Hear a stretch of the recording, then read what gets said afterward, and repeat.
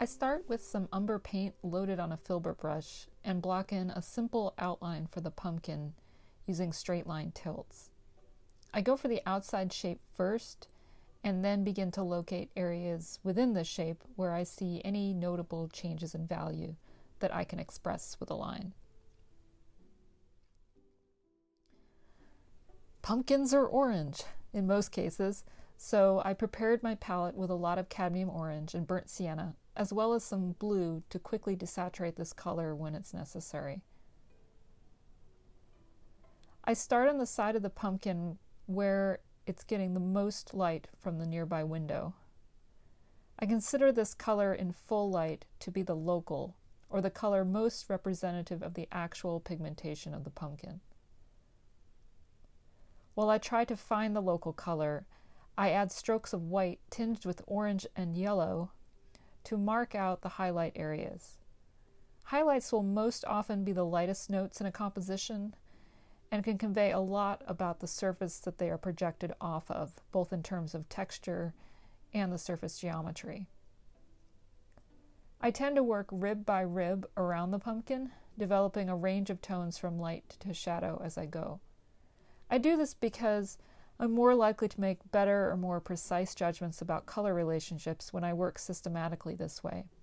And while I'm not musical at all, nor do I pretend to be, I assume the process for creating music is probably a similar one. If a note seems out of tune in a musical piece, you remove it or you dull it down in some way.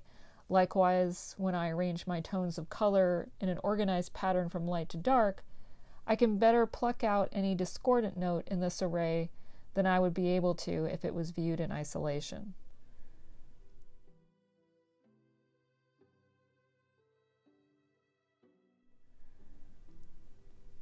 My palette reflects this progression of tone as I mix along paths of decreasing value and chroma where less light reaches the surface of the pumpkin.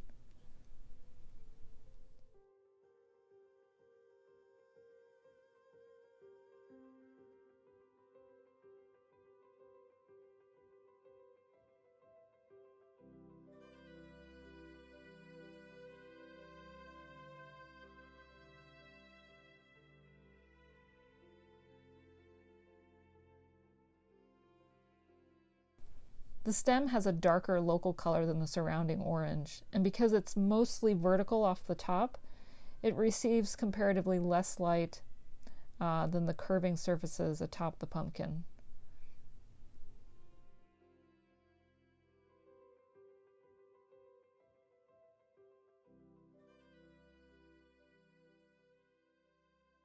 With all the major forms of the pumpkin blocked in, I begin the process with a slightly smaller brush in hand of refining some of the tonal progressions where the form seems a little too flat or it's just not convincingly turning.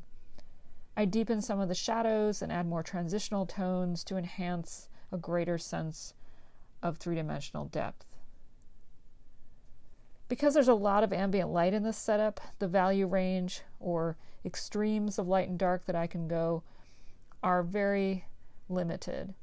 This means I have to express form using only a compressed range of value.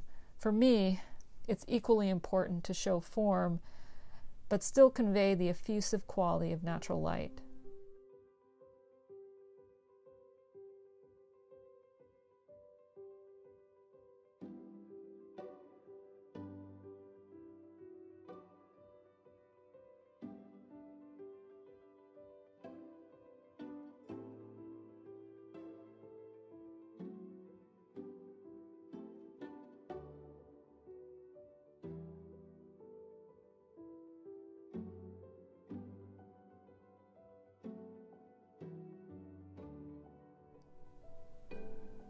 Before I move to the background, I block in the cast shadow to anchor the pumpkin to the ground plane.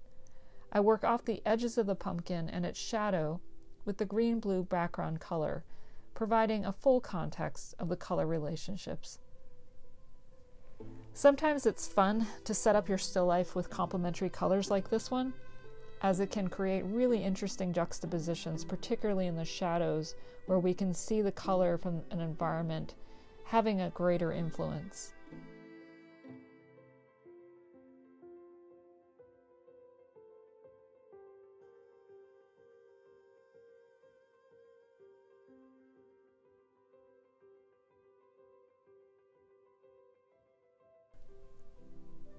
I hope you enjoyed this video.